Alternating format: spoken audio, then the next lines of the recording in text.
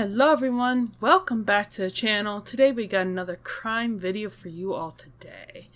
Now, this is continuation of the list we've been doing for the last couple days, minus the other crime video that we did, the Manson video.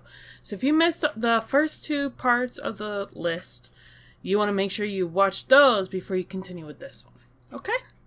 So, this next part is the Grim Sleeper, who goes undetected for over 20 years. Lonnie Franklin Jr., whom the Los Angeles press dubbed the Grim Sleeper due to his apparent period of dormancy in the 90s, may have taken the lives of as many as 25 women. Preying on individuals like sex workers, drug addicts, and the homeless, Franklin carried out his offenses in the 80s in South Central LA, where critics believe the police were either woefully inept or willfully turning a blind eye. It wasn't until 2010 that DNA evidence finally connected Franklin to at least 10 victims, though a cache of photos found in his home suggests that he could be responsible for many more. In 2016, Franklin Jr. was convicted on 10 counts and sentenced to death. He currently sits on death row in San Quentin State Prison. Chester Dwayne Turner continued as another man was convicted for his crimes. In the 80s and 90s, it was estimated that there were at least 5 serial killers active in South LA alone during that time period. So when a part-time janitor was convicted of 3 murders, similar crimes kept taking place. It didn't really raise any eyebrows. David Allen Jones, a mentally disabled man who was coerced into a confession, was convicted of 3 homicides in 1995. The victims, all women, were found strangled and assaulted, a similar MO that continued to appear throughout the mid-90s in South LA. DNA evidence would eventually free Jones and indict Chester Dwayne Turner, aka the South Side Slayer, a homeless man who took the lives of at least 11 women, making him one of the most prolific predators in LA history.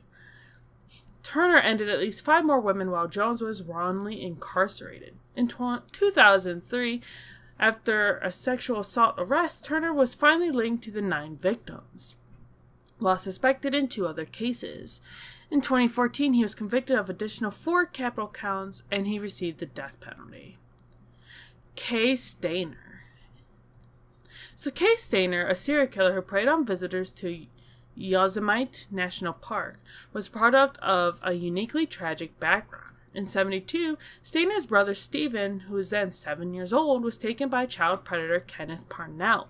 After 7 years, Stephen managed to escape captivity and reunite with his family before tragically dying in a motorcycle accident at the age of 24.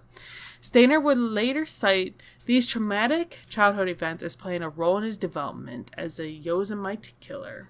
In February of 1999, Stayner ended 42-year-old Carol Sund, along with her 15-year-old daughter, Julie, and Julie's 16-year-old friend, Silvina Peloso. The 3 were brutally assaulted in their hotel room near Yosemite.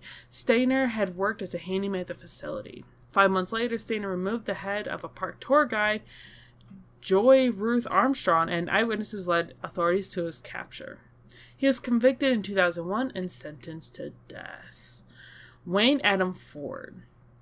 So Wayne Adam Ford, a long-haul trucker from Southern California, wanted to the Humboldt County Sheriff's Office in Eureka in November of 1998 with the horrifying object of a person, a woman's severed breast in a Ziploc bag. Ford would go on to confess to the slayings of 4 women, 3 sex workers, and 1 hitchhiker between the years of 97 and 98. While on the road, Ford would end the lives of his victims and then dismember them before dumping their remains in bodies of water. He currently sits on death row in San Quentin State Prison. That is the end of the list. Now, there is a few that are on this list that I've already talked about in previous videos, so I did not get to mention them. But as for the rest of it, that is the end. I hope you guys found this list to be as creepy as I did, so this is the final part. If you missed the other 2 parts, make sure you check them out. I'm going to link them at the end of the video. And I will see you on the next video. Bye!